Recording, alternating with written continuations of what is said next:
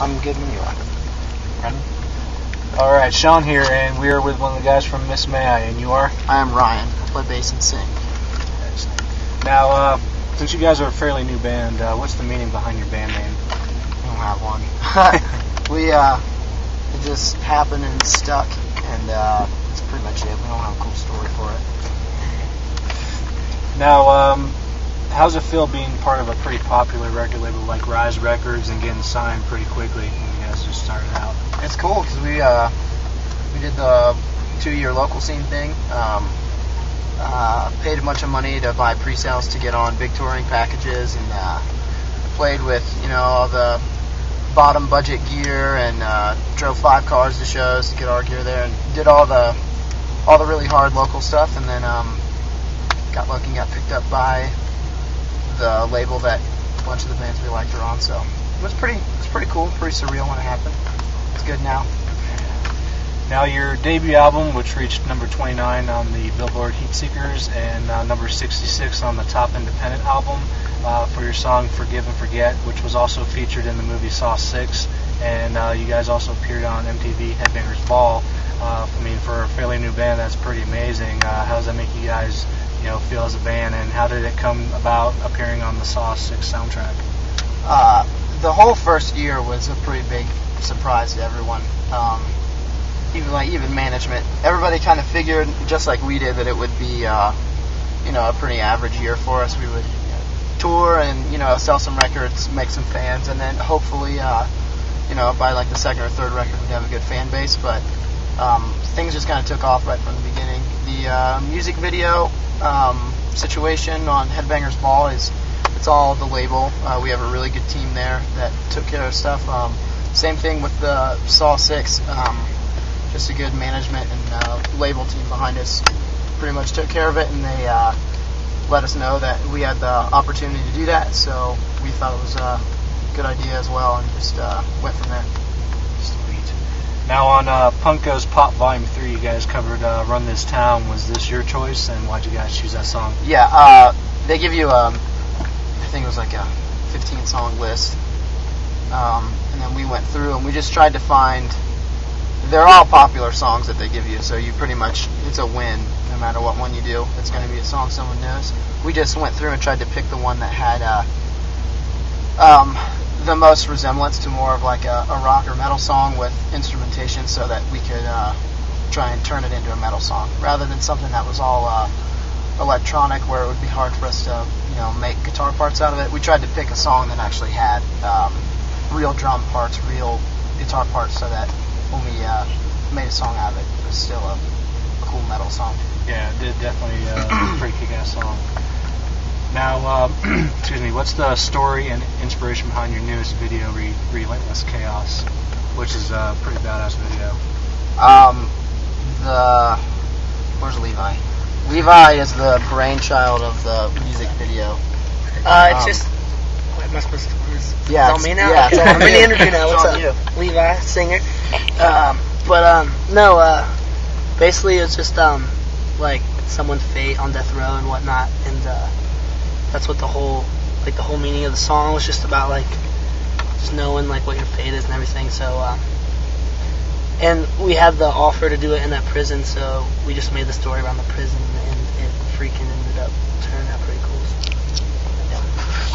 So that prison is 2 hours from our house. It's a huge tourist attraction that everybody goes to anyway, just to check out ones, to take cool tours of it. It's the one from Shawshank Redemption. Oh, okay. So when we got the offer to do it, we were like, oh yeah, definitely gonna do that. Excellent. Now, last year, December, it was announced that you guys are going to be playing the band's Warped Tour for 2011.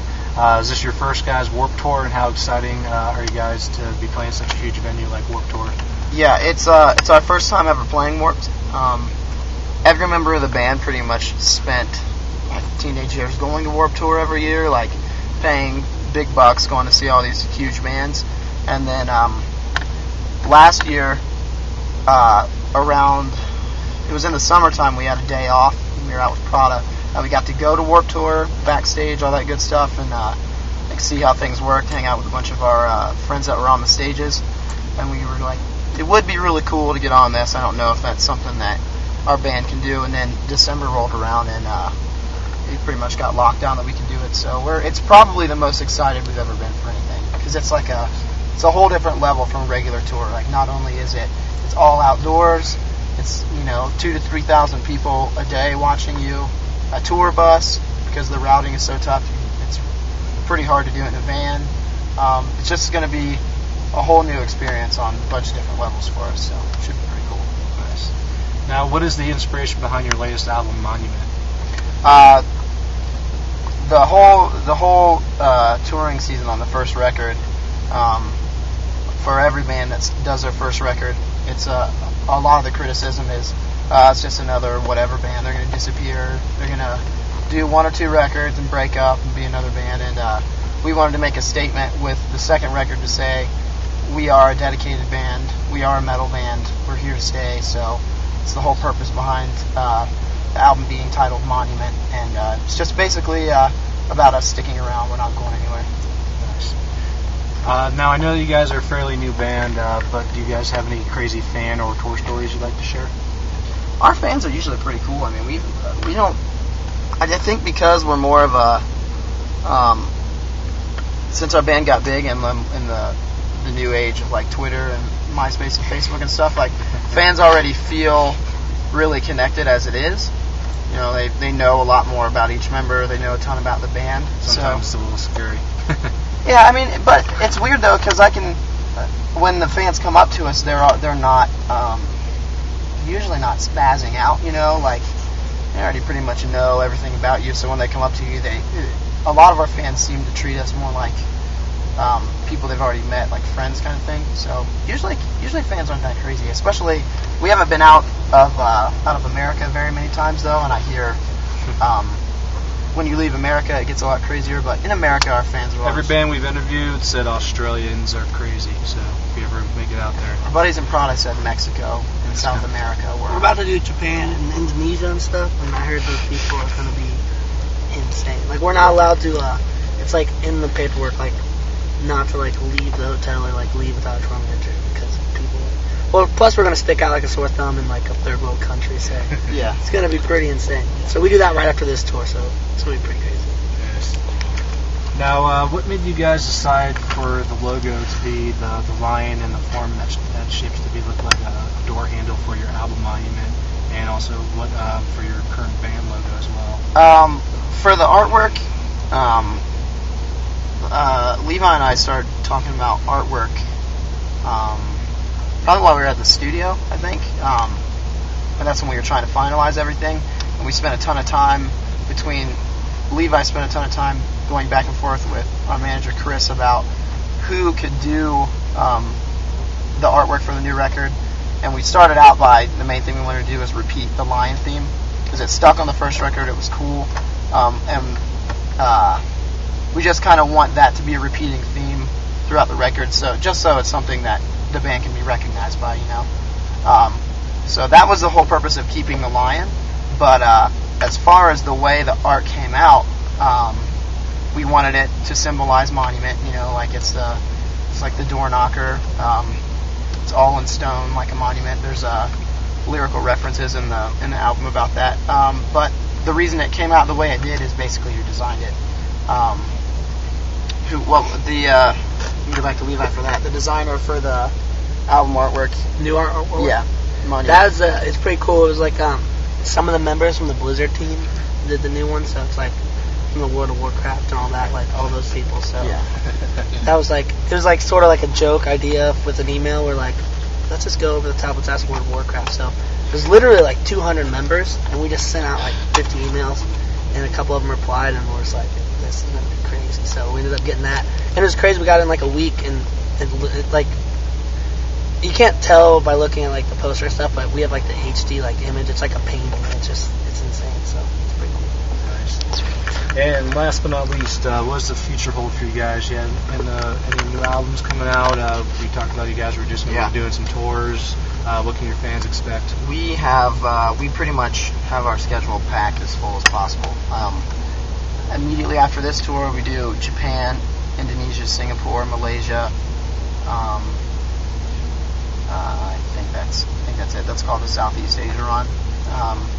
You said something about maybe a new video. Yeah, we're hoping to. It's not anything. I think we might try to do a video on our next time off. We get a couple weeks off here soon before we do another big American tour, and if things work out, we're going to try to do a new one.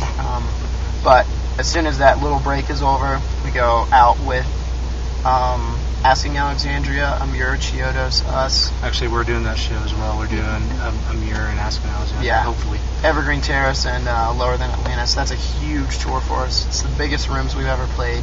Like 2,000 cap rooms, a lot of places. It's going to be pretty crazy. As soon as that ends, we fly to the UK and Europe, where we are splitting a bus with We Came as Romans, us and The Word Alive, and then there's one other band on that tour, and it's like a first time we've ever experienced a like Europe double-decker bus deal, so that should be pretty cool. It's our first full European tour. We've only done mainland UK so far. And then as soon as that ends, we come home, and I think we are actually done until Warped Tour. I think we're going to try to start writing.